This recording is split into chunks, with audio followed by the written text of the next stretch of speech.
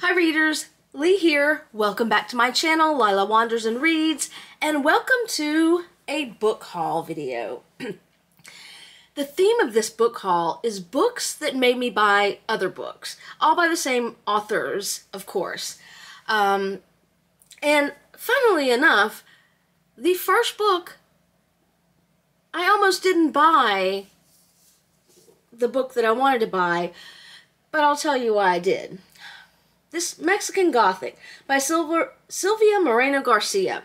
I absolutely loved this book. I gave it, I think, 4 stars. This is like a Gothic, as it says in the title. Gothic horror. I love the character, Nomi, I guess is what it's called.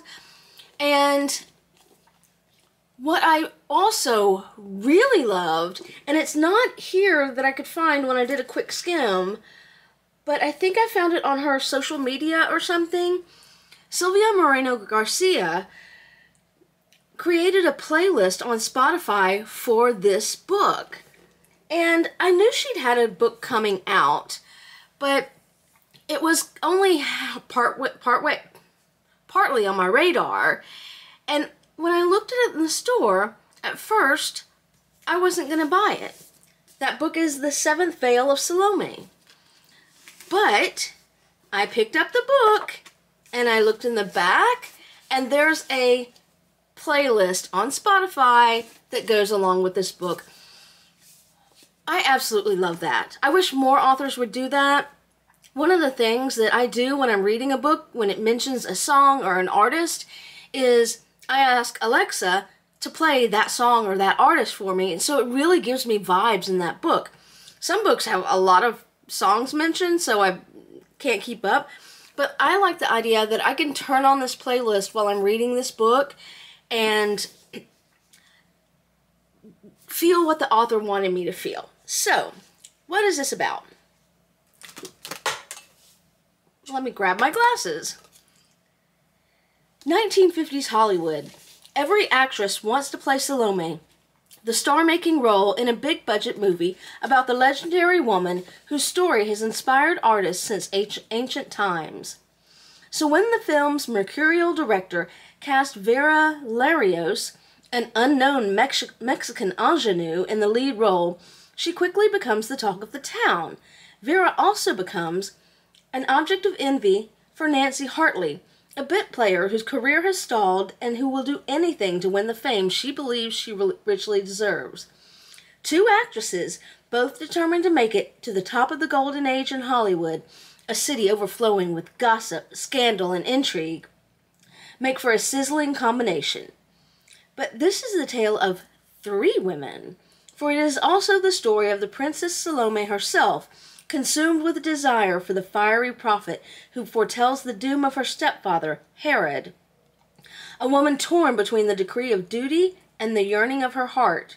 Before the curtain comes down, there will be tears and tragedy aplenty in this sexy Technicolor saga.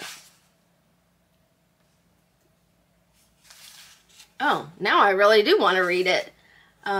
Sorry for the reflection. I've got my phone right there. I'm glad I picked it up. Not only for the playlist, but now after reading that aloud, it sounds a lot more interesting and intriguing than I thought it was when I just looked at it in the store. Next up is a book that I read 2 years ago, and I'm gonna tell you about it, and then I'm going to toot my own horn a bit. That is The Devil Takes You Home by Gabino Iglesias. This is the tootin' part, I really need to get back to doing written reviews, because if I say so myself, this is what I posted on Goodreads, and I think it's really good. If you've not read it, I'll talk to you a little bit more about it, but this is my review of The Devil Takes You Home. I believed in God. I believed God didn't love me.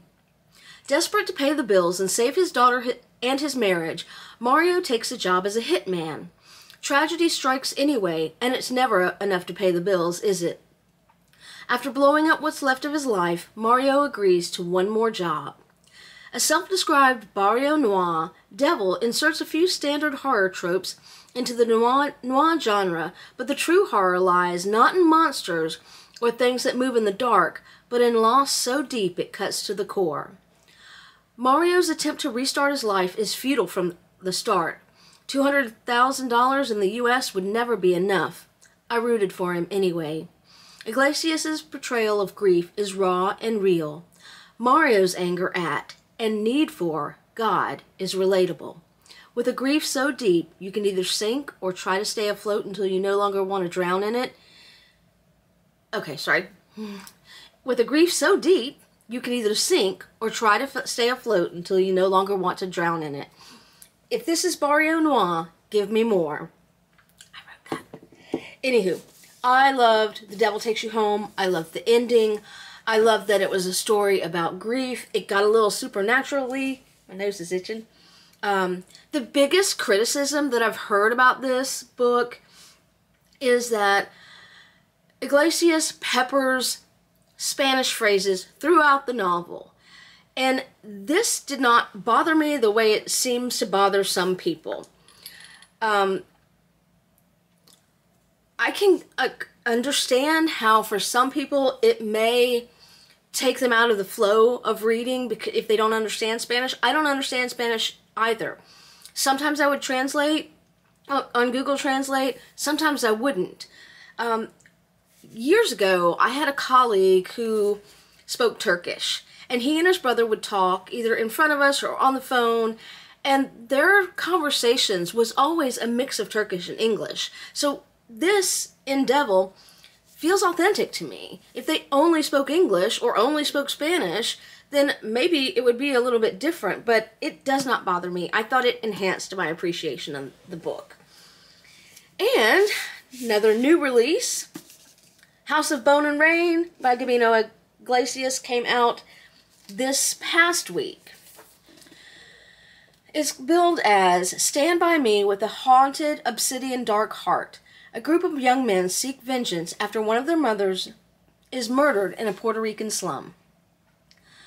For childhood friends Gabe, Xavier, Tavo, Paul, and Bimbo, death has always been close. Hurricanes, car accidents, gang violence, suicide.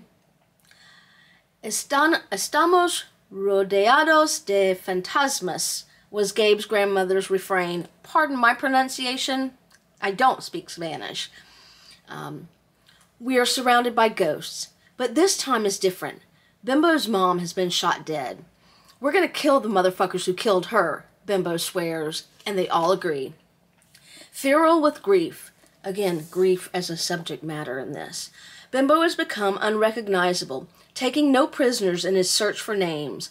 Soon, they learn Maria was gunned down by guys working for the drug kingpin of Puerto Rico.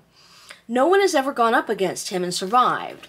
As the boys strategize, a storm gathers far from the coast. Hurricanes are known to carry evil spirits in their currents and bring them ashore. Spirits that impose their own order. I look forward to this. I like the crime element. The crime element is a little bit out of my comfort zone, but I love how he does pepper in the supernatural, and I look forward to reading this. Next up, I had read something by this author. It was a novel, little book, or novella, called Pet by Akwaeke Emezi. And I thought Pet was okay. I don't know why I picked up You Made a Fool of Death with Your Beauty. I think it was the title. I think it's a beautiful title. And I adored this book. It's about very well-off people, but it is also a story about grief. And I fell in love with the writing style and the lyricism and the story. I just loved this book so much. I did not write a review on it. I'm not even sure when I read it. But then when I saw that Akwaeke Emezi had come out with Little Rot, I tried to resist for a few minutes, but then I went right out and bought it. Aima and Kalu are a longtime couple who just split. When Kalu, reeling from the breakup, visits an exclusive sex party hosted by his best friend Ahmed, he makes a decision that will plunge them all into chaos, brutally and suddenly upending their lives. Ola and Soraya, two Nigerian sex workers visiting from Kuala Lumpur, collide into the scene just as everything goes to hell. Sucked into the city's corrupt and glittering underworld, they're all looking for a way out, fueled by a desperate need to escape the dangerous threat that looms over them. So, I am not sure when. I have got way too many books. I don't know when I'm ever going to be able to read them all. But I persist. I can't wait to read that. If it is as good as their other novel, then I'm just in for a really good time. Finally, I'm not sure how long this video is. Oh well. Finally, this next book was a 3-star. The story got a little convoluted in places, but overall, I enjoyed the book, and I don't know if this is a debut or not. That is Burn the Negative by Josh Winning. I had a good time with it. I didn't tab anything. No, he's a senior film writer at Radio Times. He's a film journalist. Yada, yada, yada. Anywho, I enjoyed it, and I enjoyed it so much that I was going to go right out and buy Heads Will Roll when it came out this month, but it was included in my Nightworms package, so I didn't have to go out and buy it. It came to me. This one is one that it's got mixed media in it, text and more text. I look forward to this. I might read this when I finish James by Percival Everett. Willow's worst nightmare was being canceled, but the shadows in the woods of Camp Castaway might destroy more than her reputation. After sitcom star Willow tweets herself into infamy and stumbles blind drunk into a swimming pool, her agent ships her off to Camp Castaway. Nestled deep in upstate New York, Castaway is a summer camp for adults who are desperate to leave their mistakes behind. No real names, no phones, no way to call for help. Willow's fellow campers seem okay. Her own favorite actress is even here, making a s'more. And that jaded writer, Danny, did that jaded writer, Danny, just wink at her? But the peaceful vibe is shattered when one of the campers vanishes, and Willow finds a mutilated doll's head in her room with a threatening message rolled up inside. Terror grips the group.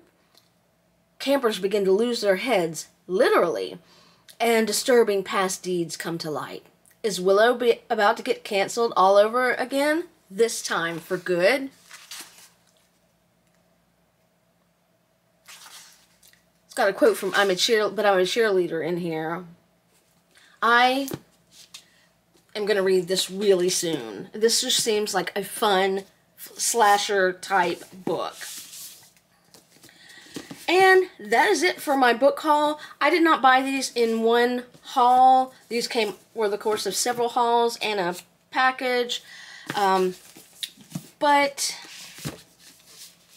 I wanted to try to do something themed this time. If you've read any of these books, any of the old books or the new books, I'd love to hear what you think about them.